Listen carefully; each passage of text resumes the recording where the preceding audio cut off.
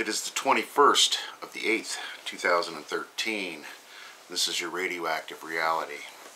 Now I know I've been hit and miss the last couple weeks. Got a new job, doing split shifts, meeting a lot of new local people. Just put it this way, I played disc golf with Mick Thompson of Slipknot last week, and some pretty crazy things going on my end. But here we go. E&E News is down, so we're going to go to Fukushima Diary. Daily News. Fukushima government revised the past thyroid report as publishing the latest report. So basically they didn't post the new report, they just revised the old one.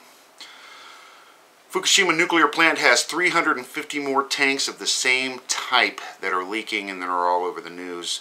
A rubber sealing instead of welding. So they have 350 of these tanks withering away, and again they were put up hastily on an earthquake zone, and they're saying these tanks are doomed to fail.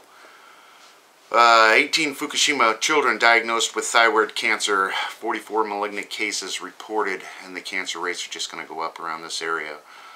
A water gauge on that leaking tank they've been reporting is situated 4 tanks away from the officially leaking tank.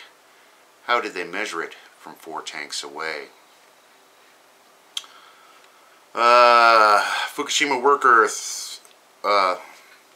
300 liters per day leaked water went to the radio relay station. Worst place to flow.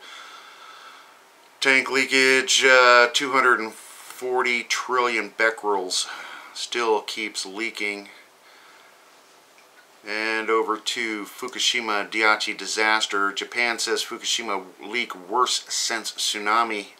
Japan said on Wednesday issued its highest level warning over the crippled Fukushima plant since the tsunami triggered the nuclear crisis 2 years ago, saying there was no time to lose. To seal a tank that has leaked 300 tons of radioactive water, nuclear reactor regulators said the leak represented a level 3 serious incident on the UN 7-point international nuclear event scale. And finally today, over to World Nuclear News. U.S.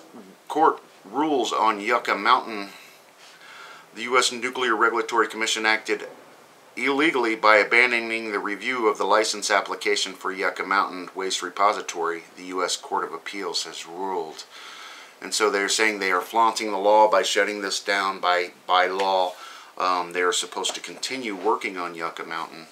And of course Congress is just flaying their nose at it, kind of thing. Very interesting read. Where else are we going to put this stuff? We definitely seriously need to put it somewhere and deal with this situation. That is about all I have for you today. Of course, like I said, E&E News is down. If you have more, please let me know. Attach your comments or video below. Enjoy while you can, everybody. I am. Thanks.